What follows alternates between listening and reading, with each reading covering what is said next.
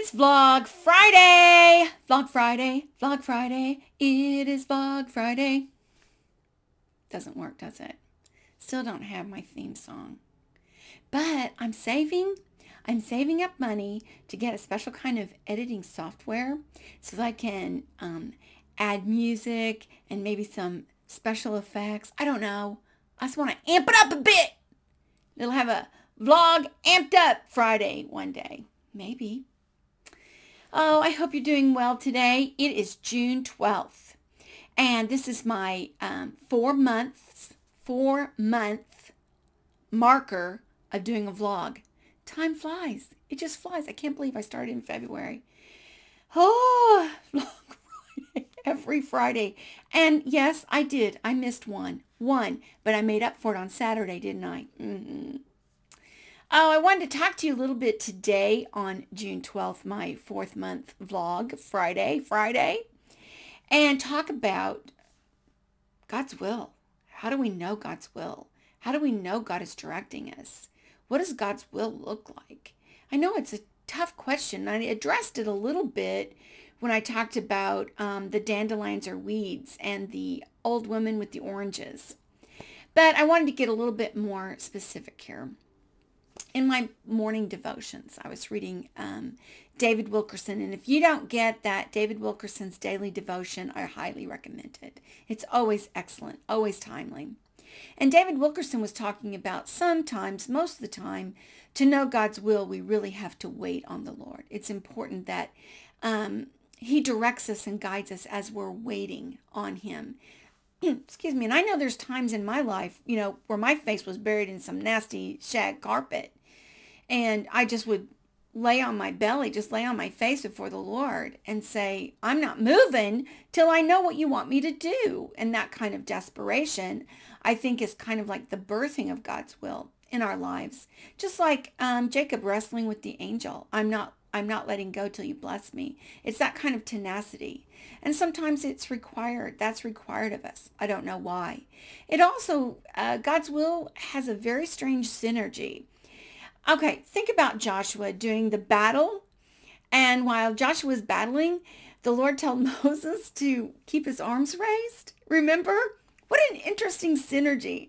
So as long as Moses had his arms raised, the battle was won. Joshua was winning. The Hebrew children were winning the battle. But if Moses' arms got tired, and whose wouldn't, and he lowered them, then the enemy would win. The opposing army would win. So Aaron and Hur came and propped up his arms, remember? That's an interesting synergy, isn't it? The synergy of man with God. So we've got that kind of element to God's will. It takes a part, some part we play. We have a part to play in fulfilling and doing God's will. So we wait on him. Then we try to be active. But the best part is Jeremiah 29:13.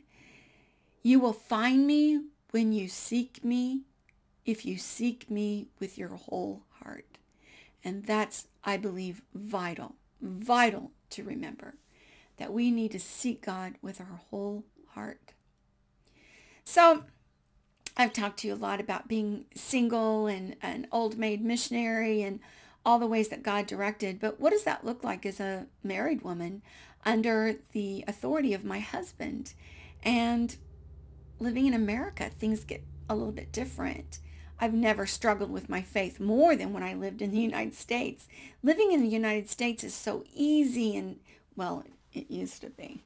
It used to be so easy, and things were so convenient, and I found myself very self-reliant, and that's not a good place to be. That's the great thing about me being on the mission field, is for someone like me, it required total and complete reliance on God, and that was a wonderful place to be. So I want to tell you a little bit about Lithuania. Lithuania is the flag in the background. My students gave me that flag my last day of classes in 2015. And today's important because June 12th is not only my 4-month anniversary of doing a vlog, it's also the anniversary of me leaving for Lithuania in 2010. I moved to Lithuania on June 12th, 2010. So, okay, My husband and I used to work for an organization, and that organization placed evangelicals with PhDs in secular universities outside of North America. We had university professors all around the world. I think probably at our peak we were around 60 university professors teaching a broad range of disciplines, everything from mathematics to physics, all the way to English literature or even religion and Christianity or philosophy. So this had been our life's work. I married into the work and we gave our lives to it. One of the roles we played in the organization was to call upon the professors as they were serving in the foreign field. And we would go and check up on them. I would make a list if there was anything they needed. We would try to bring them whatever goods or supplies. Sometimes it was peanut butter, whatever they couldn't find. And we would bring the supplies, check in with them, not just for accountability, but hopefully to minister to them and encourage their hearts. And we were on such a trip back in 2007, just Daryl and me, traveling around mostly Eastern Europe at this particular trip, though we had professors all over the world. So we landed in a little place called Vilnius, Lithuania. I had never been. Daryl had been several times, and he loved it, but I didn't know much about Lithuania. So we'd been in Romania. We flew to Vilnius, Lithuania, and I got very, very sick. We were supposed to take a bus to Klaipėda, which is across the little country of Lithuania. 3 million people. When I say small country, is small. But do remember, it was the first nation to declare its independence from the Soviet Union. So small but mighty. So I had to stay in Vilnius, and Daryl found me a little pension, is what it's called, a pension. It's a small hotel, and it was ran by these two sisters, two elderly sisters. So Daryl took me to the pension, put me up in the room, and said, I'll get back as soon as possible. He still had to go to Klaipėda. There were meetings there. He was meeting with our professor, plus I think he was giving a lecture. There was a lot going on in Klaipėda, but I couldn't make the trip. So as I laid in that little pension, feeling so lousy, so sick, those two women, the two sisters who ran the pension, took amazing care of me. They brought me soup. They brought me tissues. They check in on me. They would service my room twice, I think twice a day, just to make sure I was doing all right. And I was so grateful to their kindness. And they didn't speak any English, and I don't speak any Lithuanian. But we all kind of spoke a little bit of Russian, and that's how we communicated. So finally, after about, I guess, 4 days there, I decided to take a walk and get some fresh air. I was starting to feel a little bit better. And I walked up to a small restaurant and thought, I'll just get a bowl of soup, maybe some hot tea. And I went into the restaurant. The girl spoke perfect English. I got a small meal. And when I finished, I gave her my credit card, and they didn't take credit cards. So she said, well, just go up the street, and there's an ATM there. So I walked up the street, and the ATM was out of order, not working. So I walked back to the restaurant and I said, I don't have any money. The ATM's not working. I don't know how to pay for this meal. And she goes, don't worry about it. If you're in town sometime and you've got the cash, just bring it by. But don't worry about it. It's all right. Who'd ever heard of such a thing? So I went back to the pension and waited for Daryl, and we got ready and went back to the United States. And on the flight back, I told Daryl, I love that place. I know I didn't get to see much of it, and I didn't interact with anybody but the girl at the restaurant and the two old sisters who ran the pension, but there is a beauty there, and I really liked it, and I felt like I had kind of bonded with Lithuania. So that was 2007. Well, my 50th birthday was in 2009, and my husband, who's very careful with money, one, because we raise support, and every dime that comes into our hands, we know someone sacrificed to provide our salary. So we were very careful with our funds. And he said, look, I've got tons of airline miles and tons of hotel points. So for your 50th birthday, actually, you name anywhere you want to go in the world, and we can do it for free, practically free, with my airline miles and my hotel points. And I said, okay, I want to go back to Lithuania. And he said, really? And I go, yeah, I want to go to Vilnius. And oddly, it had been declared the European capital, 1,000 years old. They were celebrating a 1,000-year-old birthday or anniversary. And it had been declared as the European capital of the year in 2009. So I said, I want to go to Vilnius. I want to go to Lithuania. That's what I want to do for my 50th birthday. So we landed in Vilnius, and Daryl said, now there's just one condition. There are some meetings I need to have here, and you can come along with me if you want to. But while I'm in Lithuania, I need to make it count, and I need to meet some people in Vilnius, and I need to meet some people in Klaipėda. And I said, I'm all in. So one of the meetings he had was he was trying to place a professor in Vilnius. We had several professors in Klaipėda, but we didn't have any professors in Vilnius. And he'd heard about this one place called the Vilnius Pedagogical University. So he said, I'm going to go meet there with the rector. Do you want to come along? And I said, yeah, let's go. So we walk into the building. It was probably about 100 years old. And I think the building was maybe built in the 1930s. Very Soviet. It felt very familiar. It looked a lot like the university that I worked for in Moscow. And so I walk in, and there is a familiarity. And we go up the steps, and we meet with the rector. And there were two women who were his vice something and the other different, these second in command women, the second tier. And everything was like Moscow for me. I mean, the rector was exactly like my rector in Moscow. These two women sitting on either side of me were women I was very familiar with. And I think they felt a kindred spirit too, because they would put hands on me or put a cookie for my tea. I had a teacup and they put cookies there. And I could tell, we were all kindred spirits, okay? So we had the meeting, and it was really a good meeting. And he said, I'm willing to, place your professor here. I would like to have your professor here in communications. So let's start the ball rolling. And we were almost done, and I had to use the restroom so badly. This is a restroom story. I have too many of these. So I was sitting there, and I whispered over the woman sitting to my right, and I said, I need to use the ladies' room. And she goes, toilet? And I go, yeah, I need to use the toilet. And she goes, no problem. So she takes me out of the office during the meeting and points me upstairs, and the restroom was upstairs. So I go up there, and I find the restroom, the toilet, and I go in, and there's nobody around, I just use the toilet, and everything's fine. But I hear the bell ring, that between classes bell, and the bell rang. And so when I was coming out of the ladies' room, the hall was packed with students. They were coming and going, and they were so beautiful. And I stood there looking at them, and they kind of slowed down. Everything kind of slowed down as these students were going past me. And I heard very clearly the Lord say, these are your students. These students belong to you. And it was true. The Lord captured my heart in that hallway, standing in the ladies' room doorway as I looked at these students.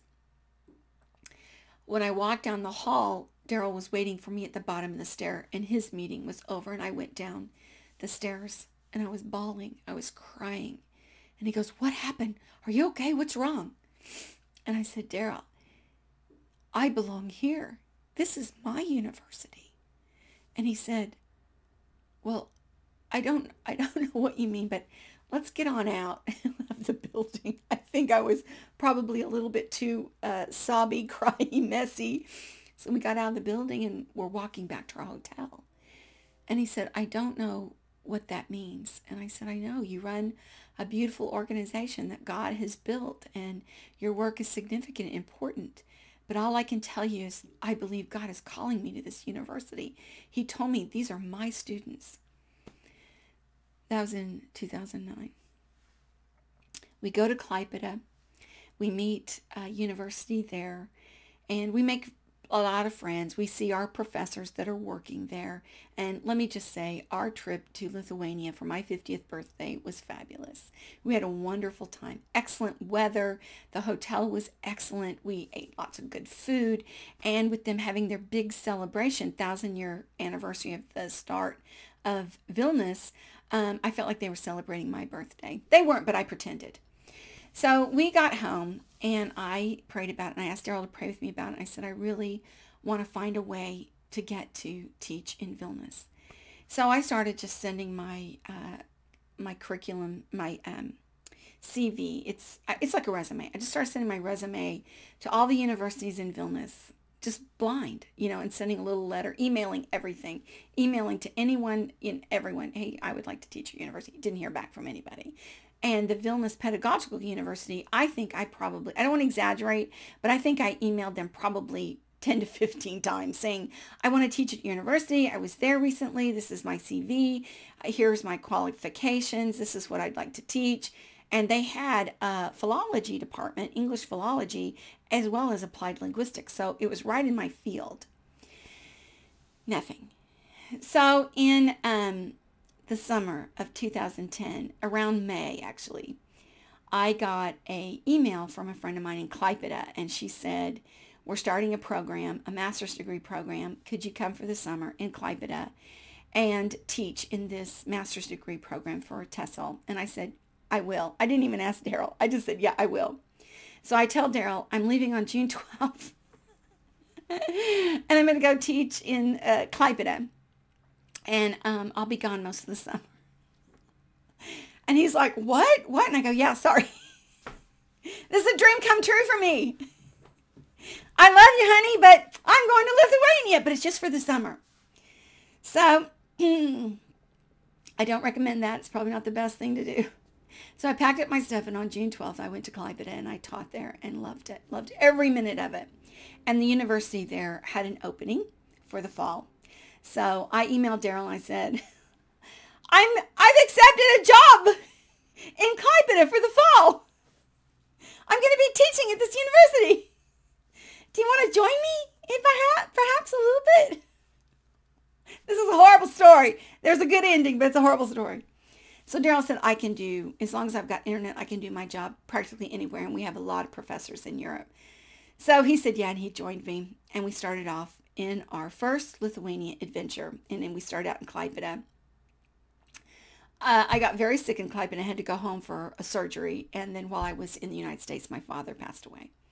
So in the spring of 2011, I found myself in pretty bad shape after my surgery, and then with my father's death, there was a lot going on. So what I did at home was just start sending my CV out.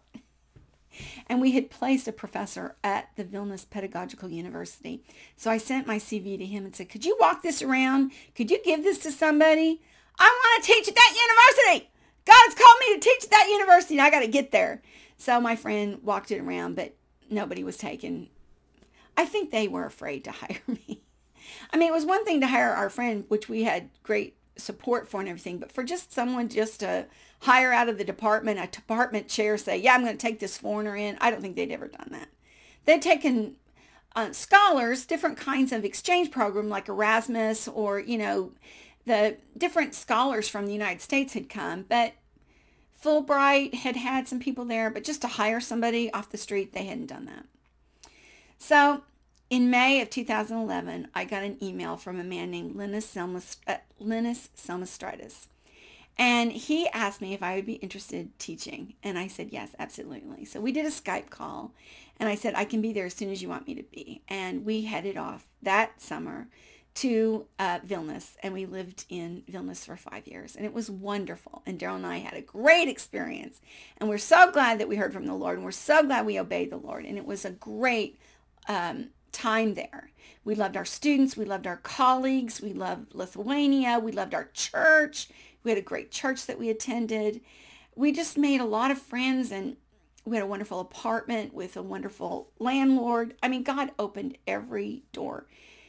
And I fell in love with those students, every single one of them. They were bright and kind and energetic and good. It was just a wonderful experience. And then it was time for us to come home. How do I know? The Lord said, it's time to come home. And I went into Daryl's office there in Vilnius, and I said, I think the Lord is calling us back home. And he said, let's pray together about it. And we knelt and we prayed, and we asked the Lord to make it clear, but it was very clear. It was time to come home. And thank God we did.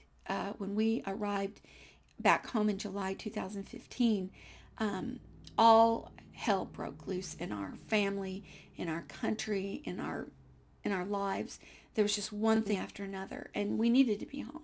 And I'm grateful that we've been home. It's been important for us to be here for our family and for our friends. Lots happened.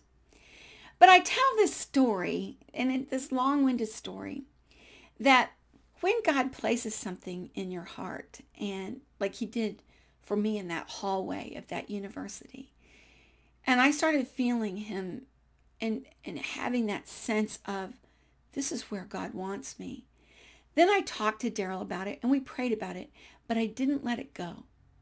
And I did everything, just like Aaron and Hur with Moses. I did everything to keep my hands up in the air, to do my part. This is the synergy I was talking about, the role that I must play, to give out my resume, to make inquiries, to pursue what I believe God was calling me to do.